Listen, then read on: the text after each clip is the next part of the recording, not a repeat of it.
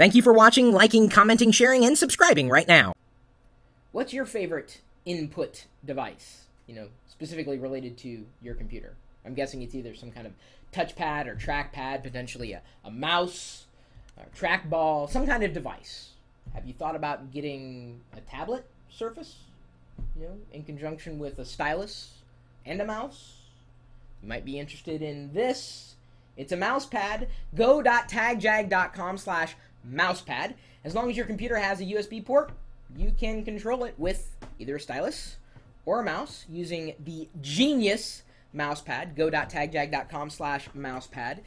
You could use it to enter text in some kind of application on your computer that supports that kind of input or inking.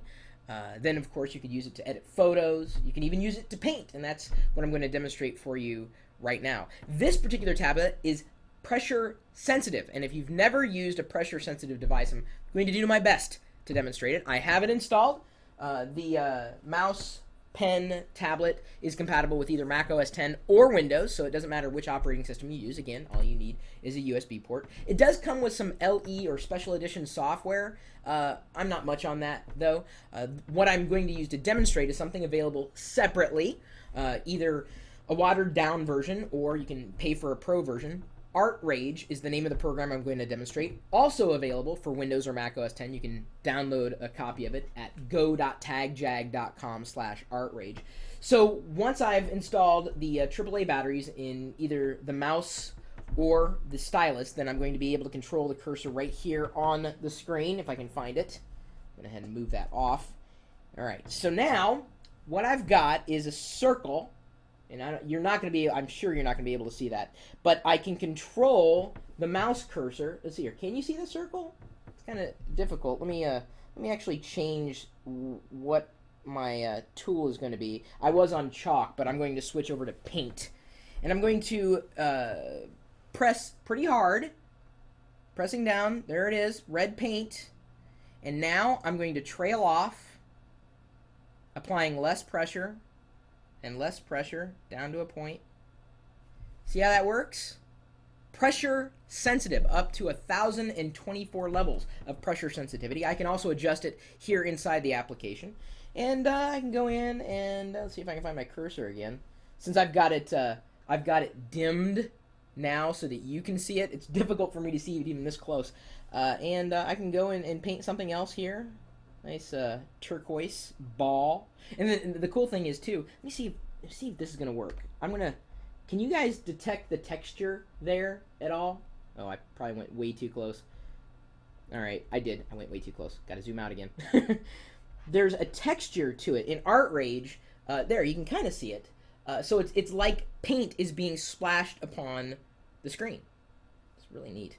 There are other different types of drawing devices here in ArtRage, including chalk, which, see here, if I can find my cursor again, switch over to chalk, and there's also pencils, so I can go colored pencils. So for chalk, see here I got red and turquoise. Let's try yellowish. So now I'm applying pressure, and then going lighter and lighter and lighter, and trailing off. Neat, huh? Okay, so if you're interested in potentially drawing on your computer, forget about using just a regular old mouse. Think about using a stylus. And if you're budget conscious, then you may consider getting the mouse pen. Pressure sensitive tablet, comes with a stylus or a mouse, and only $99 at this point in time. However, go.tagjag.com/mousepen will always have the lowest price that I can find for this particular device. If you know of any other cool software beyond ArtRage, where someone's going to be able to take advantage of a stylus in a more complete capacity, feel free to drop me a line. Chris@Pirillo.com, and of course you're more than welcome to join us in our community of geeks, and that's geeks.Pirillo.com.